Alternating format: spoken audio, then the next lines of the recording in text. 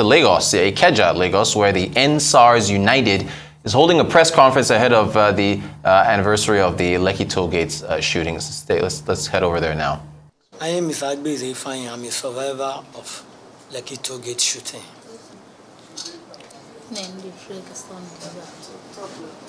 Pick up, man. Pick up, man. Okay. What was you lost someone? No, that's Victor. You lost someone. Victor Sunday. Yeah, she lost her son. I'll tell you. My name is Samuel Ashola. The Lekki massacre survivor.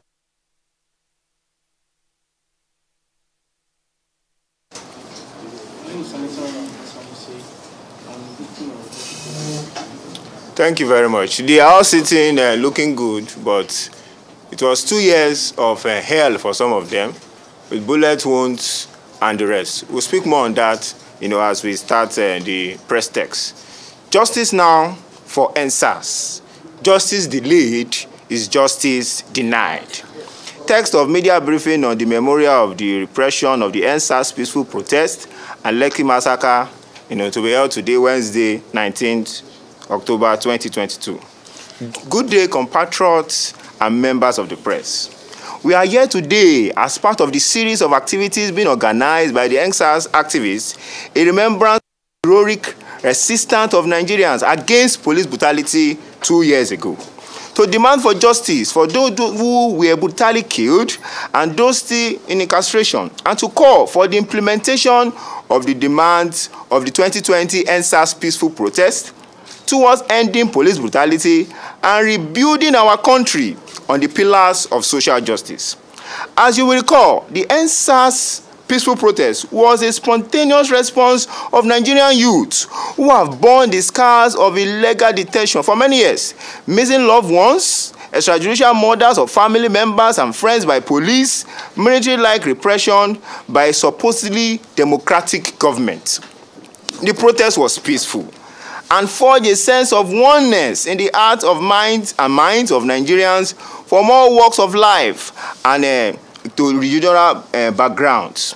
We were armed only with our conscience and patriotisms. The weapon we had were ideas, slogans, placards. People who did not know each other before the protest stood together, sat together, marched together, ate together, sang together, prayed together, and shared the hopes of a better Nigeria in their hearts through their actions.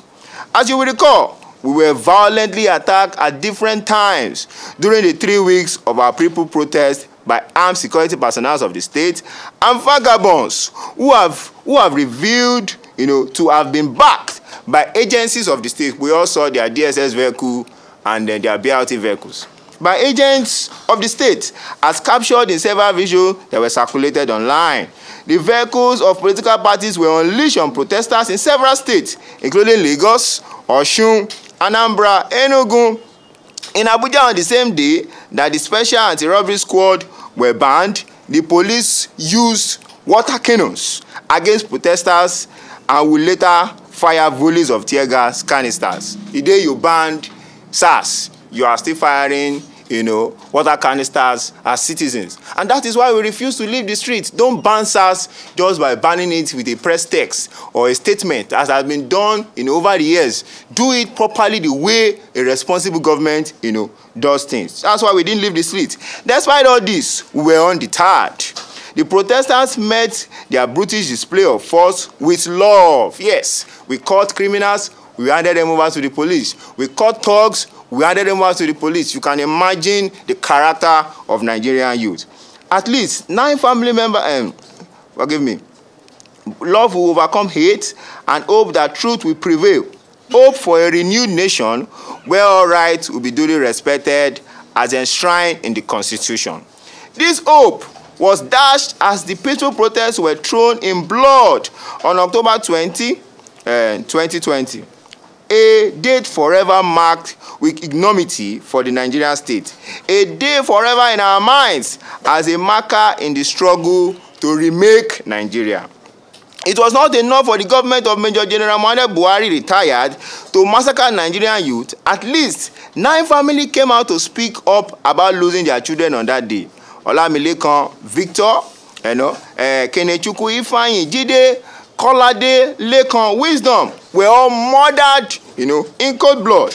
We painfully recall the attack as our colleagues were shot at while peacefully singing the national anthem. Some of those people singing the national anthem are sitting down here, with us today, and they were shot at. Who shoots people for singing the national anthem? The Nigerian government. Yes. Singing the national anthem and waving the Nigerian flag. The federal government dismissed their singing and gave them deaths as figments of our imagination, despite the presence of physical eyewitness as well as visual eyewitness who watched the event unfold in real time on Instagram. That's the worst aspect of all these things we are talking about. Continuous denial of obvious facts because you refuse, to take responsibility.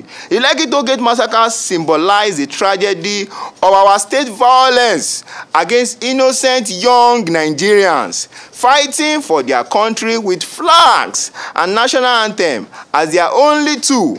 It is the symbol of direct assault on the aspiration of young Nigerians for a better country.